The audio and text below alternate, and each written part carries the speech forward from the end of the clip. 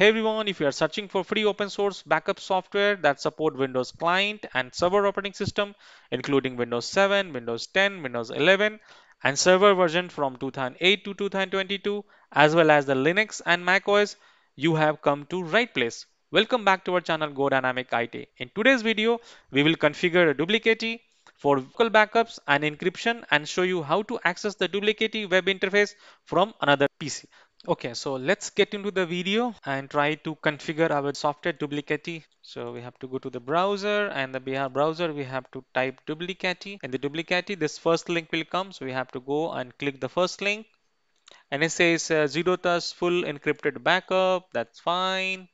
See, the interesting part is that they have a pro version also and they have a ultimate version also, but we will go with the free version, free for use. And this does all the tasks this is supposed to do. It monitor up to 5 machines and view that you get 200 backups, no problem. So let's go with open source and download. You can see this is the open source software and we have to click the download here. And we have to download, as I said in the video, it will support the Mac and it support the Linux also. So let's download this Windows one as of now. So it's downloading now. It should be the quick one. Okay, so download is completed. Now we have to go ahead and install it. You may get this pop-up on your Windows. It's asking about your protect your PC, but don't worry about that. This is the trusted software. You have to click on the more information here and then run anyways, and the installation will start. So this is very pretty simple installation. You have to just go click and install it. That's simple. So you can see here this installation is completed and now we have to click on the finish. Let's close this one. Okay, so you can see the icon here, Duplicati 2. So click here on this icon and now it will open the web browser. So actually this interface is given in the web interface itself. So you can whatever task you want to do, you can go ahead and do with this interface itself. As of now, it's opening on the local host and the port number is 8200 also. So later in the video, I will show you how you can access this application through the different PC. So as of now, let's go ahead and take the backup. So you can see this the interface is very clean and neat interface. So there are only four options here on this desktop: home, add backup, restore, settings, and about. So let's go and click on the add backup here. So it says that do you want to configure the new backup? Yes, I want to configure the new backup here. So let's create on the next. And it says that general backup setting. So what backup? What is the name of your file? So I want to give my name as an important file. And then you want to give the description. Description is always important. Important files like now it says that what type of encryption you want. So this is very important. By default, it's giving you the AES 256, which is the best one I would say. So let's keep it as it is, and it will support the GNU privacy guard also. If you want to select, you can select the GNU also. But for me, to AES 256 is going to work here. So now we're asking about the password. So password is like, you know the encryption, right? So when you encrypt any data, it will create a shield on top of it. So just lock that particular file, or you can see that until unless you put the password on it, it's not going to open it. So let's put the password in. It says now you can see this says that a strong password. So click on the next, and now you can see the first line. You can see the backup destination where you want to take the back. So I would like to take the backup on my. You can see the storage type as of now is selected is the local folder or the drive. That's our task for this video. So let's select this F is my removable drive. Let's say this is the external drive. So I would like to go with the backup on the F drive itself. So I have selected the F drive and now it says that do you have any username authentication? So no, there is no authentication on any drive. This is applicable for the network drive. And it says password, no. You can say test connection. Test connection is only when you have like a network drives and all. And it says optional, what do you want to do that. If you want to configure any additional task here, like you can the local folder, there are lots of options here on this one. You just go ahead with your requirements. So I would select the next here, and then it says that source data. Source data means which data you want to back. So my data is on desktop. Let's see, select the desktop here, and you can see this is the important file. Let me show you what are the files in the important one. So if you go to the desktop and important files, you can see the couple of files here, which is, let's delete this history one. I don't want this file, this unnecessary one. So you can see here I have a couple of photos here, and then I have one videos. This is Excel file, doc file, image file, and these are the two txt doc. So that's fine. This is what the general users have this kind of data in their hard drive, right? So and you can take any type of data, you can back up it up, trust me. So just close this one and then you have to click on the so here before we click on the next, so just close and click the filter. So what is the filter here? So when you click on the filter, they said exclude expression. So what do you want to exclude here?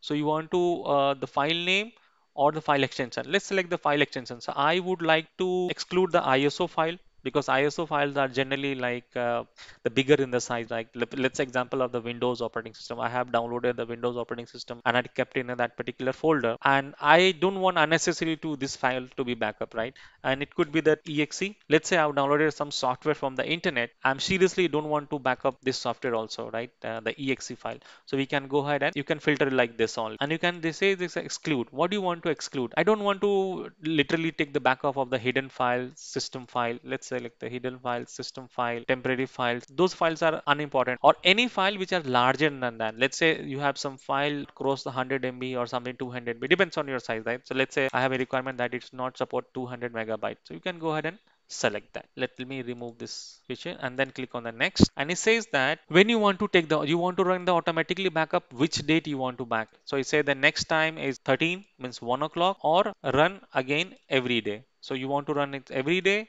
or you want to run weekly, monthly, yearly, how you want to do that. So let's say I want to run so every day I want to run this backup. So which date you are allowed, you can select this date. So Monday to Sunday, you can select the date here. So this is going to be the incremental one. So here now we say the remote volume size is like 50 megabytes. It will split the multi-file called volume. This is the remote volume size, and inside the backup retains, and the back keep all backup or delete the backup than older than a smart backup. So let's select the smart backup retention. This is the always be the smarter choice to select this one until unless you have some specific option to select from these options. So you say that over the time backup will be deleted automatically. There will be remaining one backup for each for 7 days, each for 4 days, and each for 12 months. 12 means at least for 1 year.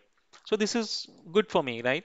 And this is what is the advanced option. So in advanced option, you have to, again, it's asking for that what version you want to, how encryption is going to work. These are the all options you have given. You have to go and pay the attention on it. And there are lots of options here. You can go ahead and do that. You can run the script. You can send the email. Like if the once the backup completed, it will send you the email. There is lots of option here. Just spend some time over here once you come here, and then go ahead and select the pick the next one. So let's click on the save. It says that you have generated a strong password. Make sure that you make the copy of it. So I know what password I have given. So select on the. Now it says that this is, you can see this is the home page. It says that this is the important file backup. As long as you create a backup on this one, it will show you on the home page. So maybe this is running for tomorrow. This is for local hard, this is for the hard drive, external hard drive. You can have a multiple backups of your folder to the different locations. Yeah, that is very much possible. So as you can see, we have backup is done, backup creation is done. Now it's time to select the run now. Let's see how it going to backup. Oh, it says that it's very quick. It says that backup successfully completed, and as the next schedule is tomorrow, and source is 32 MB and backup is 32. This is the first version. So let's go back to our drive, external drive here. External drive is our F drive, and F drive you can see here. This is created at the backup, and this is all you can see here. This is the AES encryption. Encryption is very strong encryption. Even though someone gets your file from somehow from your hard drive, he cannot use this one. Even though he installed the Duplicati software on his system and try to restore it, this is not going to work because this is encrypted and you have the key for it. Only you can open this encryption. Now the question I've told you that how do we access it from, since this is support the web version of this application, can we try to access it from the different machine in our LAN? Let's see the IP address of this machine. So and the IP address of this machine is 192.168.186.128. Okay, and let me bring you my different PC here. Let me keep this side by side so that it will be easy for you to understand.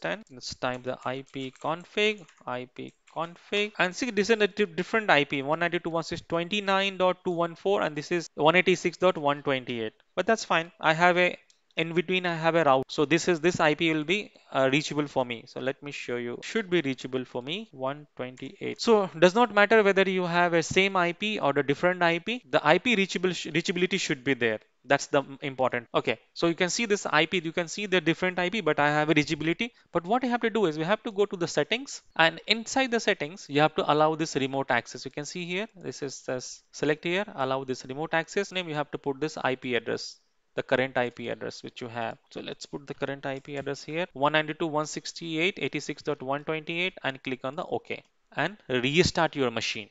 So let me restart the machine and come back to you. Okay, you can see my Windows is back now. Let's log into our Windows and open the software. Okay, so it's open. Now let's go back to our browser here, and we have to type this, paste it here. It says that secure not connections so we have to remove the HTTPS from here. And now you can see I am able to access it from my different machine on the line itself. And you can go ahead and take the backup. You can go ahead and create a new backup here. So this is how you can go ahead and take your backup. I think that's it for today's video. If you have any questions, concern, or any feedback related to this video, please do let me know in the comment box. And thank you very much for watching my video. See you in the next one.